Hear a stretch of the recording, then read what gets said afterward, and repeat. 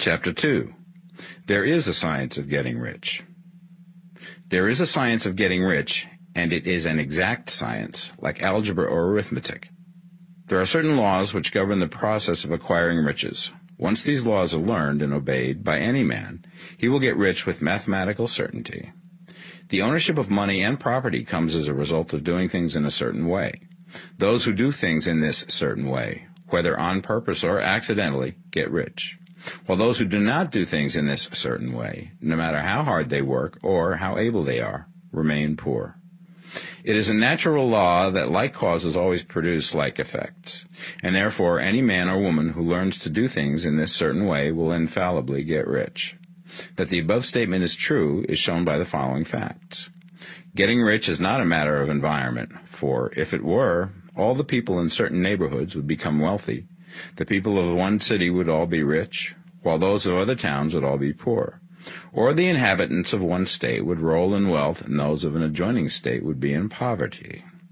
But everywhere we see rich and poor living side by side, in the same environment, and often engaged in the same vocations.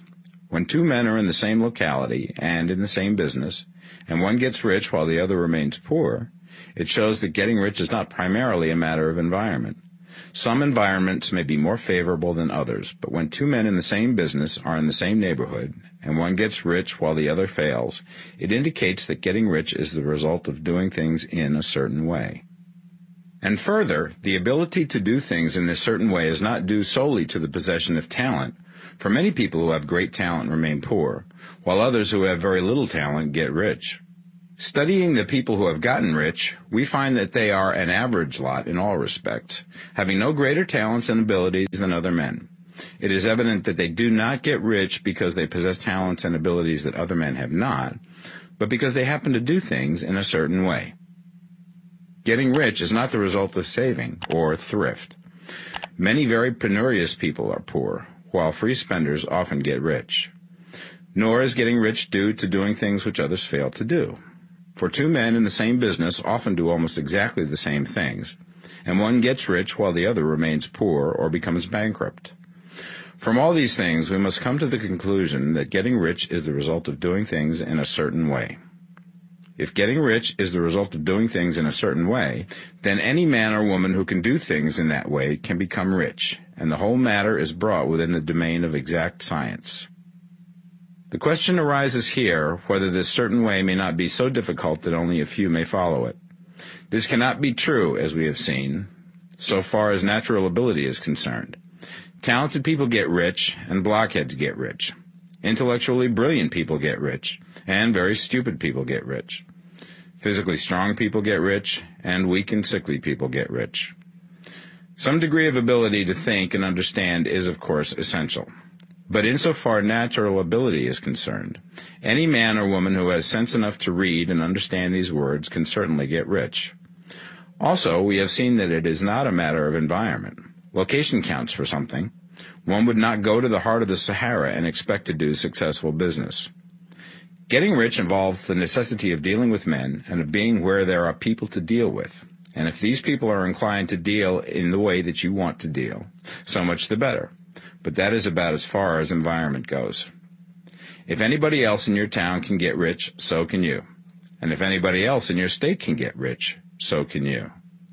Again, it is not a matter of choosing some particular business or profession. People get rich in every business and in every profession, while their next-door neighbors in the same vocation remain in poverty. It is true that you will do best in a business which you like and which is congenial to you.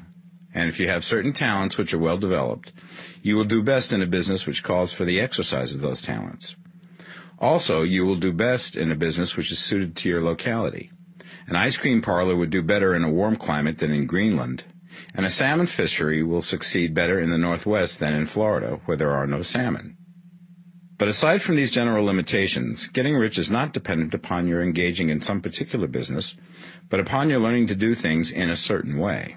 If you are now in business and anybody else in your locality is getting rich in the same business, while you are not getting rich, it is because you are not doing things in the same way that the other person is doing them. No one is prevented from getting rich by lack of capital. True, as you get capital, the increase becomes more easy and rapid, but one who has capital is already rich and does not need to consider how to become so. No matter how poor you may be, if you begin to do things in a certain way, you will begin to get rich, and you will begin to have capital. The getting of capital is a part of the process of getting rich, and it is a part of the result which invariably follows the doing of things in a certain way. You may be the poorest man on the continent and be deeply in debt. You may have neither friends, influence, nor resources, but if you begin to do things in this way, you must infallibly begin to get rich, for the like causes must produce like effects. If you have no capital, you can get capital. If you're in the wrong business, you can get into the right business. If you're in the wrong location, you can go to the right location. And you can do so by beginning in your present business and in your present location to do things in the certain way which causes success.